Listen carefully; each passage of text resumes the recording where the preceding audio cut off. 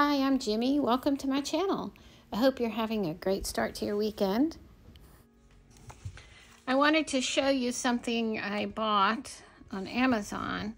This is a corner cutter. So it has three different things three different shapes. But I like having this. I had one of these with Creative Memories, which was a thing I did a long time ago. But see, so these tip-ins are square. So you just see. Isn't that cool?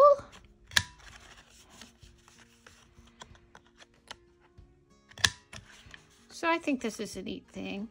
It just, I don't know, makes it look better. I don't like the sharp edges. So I thought I'd share that with you. I will put the link to this below. I want to just take you on a quick flip through of my past week just to see how it's going. It changes every week.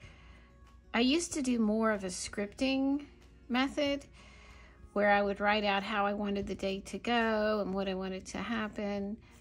But for now, I'm doing kind of a mixture, which I will show you, and like a glorified to-do list kind of. It's just what works for me right now.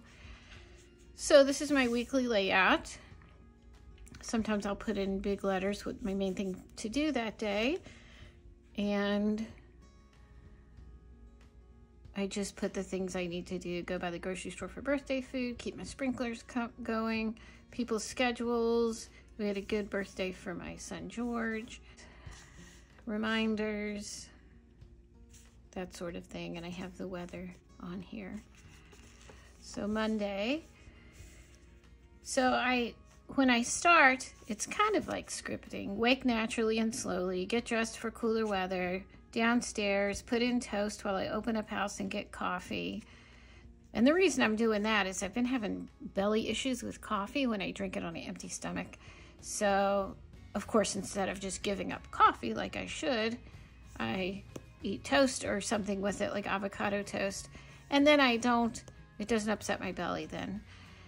It just started happening. I used to be able to eat and drink whatever and it wouldn't affect me. Now it does, now that I'm 60. And text my daughter about tomorrow, journal and script my day, cuddled up in a blanket because it was chilly that day. In the morning it was anyway. Do 20 minutes prayer and meditation after Peter leaves. It's funny because with the boys at home, my two, well, it's actually my youngest who just turned 20, and then my oldest who is 27. He's in a transition period. It is hard to have time to have quiet in the house, enough to even do videos. And sometimes I like to put an affirmation. I have an abundance of time. I was feeling anxious and rushed this morning for some reason. So I wanted to remember that I have an abundance of time and everything that needs to get done will get done. What doesn't get done didn't need to be done. So trying to realize I have an abundance of time, that helps me calm down. And what I did this week is I did today I need to, and then like a to-do list. And I put hearts, and once I do the thing, I fill it in. And I wanted to remember to do my yoga, play in my planners, and easy dinner. Tuesday, same sort of thing. This was my son's 20th birthday, and it went really well. We had all the kids over and their significant others. Made kielbasa and pierogies with vegan versions for the two vegans. It just went really good. Success. I wrote that later. Wednesday, and this is kind of like a to-do list and kind of scripting. Talk with Peter a bit before he leaves for a flight. He's a pilot, but I like to write in taking time to spend with them while they're at home, you know, because it won't last forever.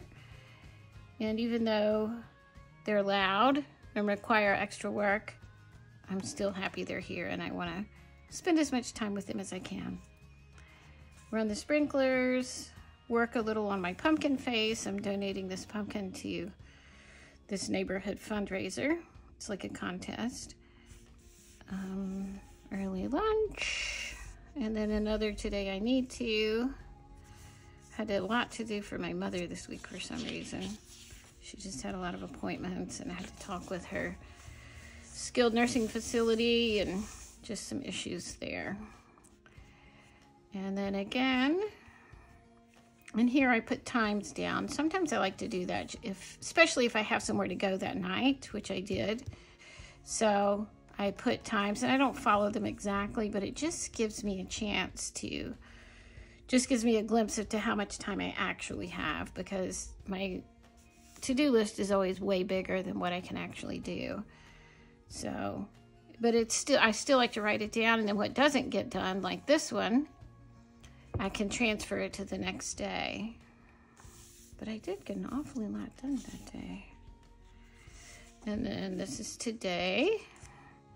And I've started again. I want to go 10 days with no sugar. So I've been watching videos on it. There's a lady called Dr. Becky. I don't even remember her last name.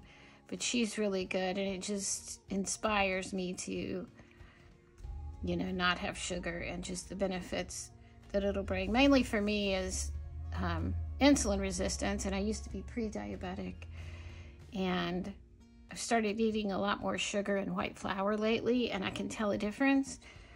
Mainly hot sweats, which I had always thought was menopause, but I'm past that now, and I'm, you know, it's when I eat a lot of sugar and white flour, I get sweaty and I get hot flashes and wake up at night. So hopefully this will help. And just kind of scripted my day a little bit here.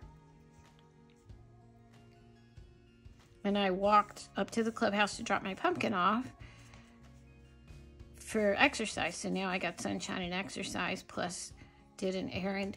Here's the pumpkin face I did. I took a picture of it and stuck it in there. So just a thing on top of his head reminded me of alfalfa, you know, from Little Rascals. Some of you may not remember that. And I cut out some cardboard ears and stuck those in the side. So that's my alfalfa pumpkin.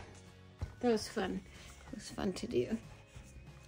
So we'll see if I win or not. And then I wanted to remind myself to have herbal tea after dinner and before bed, because that will help. That'll help me not have sweets. That will, like when I'm feeling like, oh, I need dessert or I need a little snack, I'll reach for herbal tea instead. So hopefully that helps.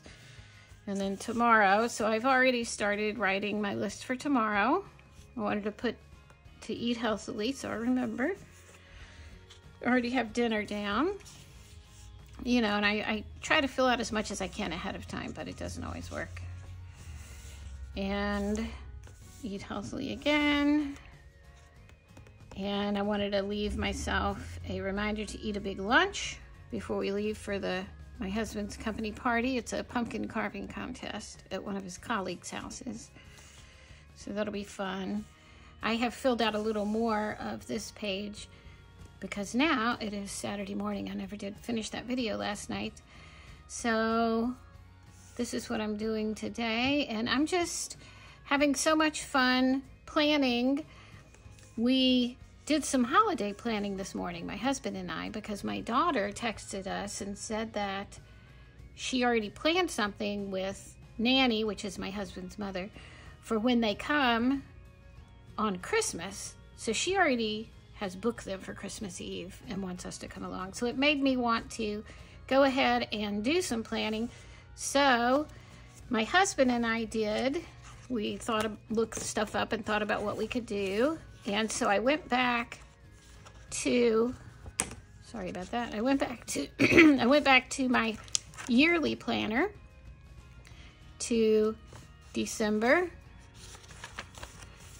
And there are pages afterwards, 4 pages after each month. This one was a misprint, but I'm still going to use it. I can just fill this in. So it was really nice to go ahead and plan out what our Christmas is going to be like. Not every detail, but at least what we're going to be doing with my in-laws when they come down from New Jersey. So we have that all planned out, and we looked up some Christmas activity ideas for what we could do. The Whitewater Center is a big one. That's near here, and they have ice skating. They have places where you can ice skate, like free skate, and they also have trails. You can ice skate on trails. And then they have light trails where you walk through the trails in the woods, and they have light displays all in the woods. It's just so beautiful. It doesn't even cost to go walk through. It costs if you ice skate or do the activities, you know, and they have food. So that's what we're going to plan on doing. But if it rains or the weather is bad, we might go to do the Speedway Christmas, because you drive through this big light show at the Charlotte Speedway and you stay in your car. So if the weather's bad, we'll do that.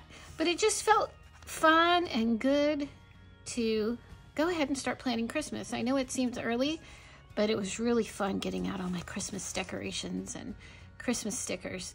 So I'm excited, and I am very excited to be doing the November setup, which will be my next video. And if I don't get my Planner Perfect November kit by then, by when I start doing it, I might use some old Planner Perfect Thanksgiving stuff. I don't know why it's not coming in time, but it is what it is, and I'm looking forward to that, and I'll show you which leather I picked, and also the custom insert that I ordered from Planner Perfect that goes with the Cocoa Daisy kit.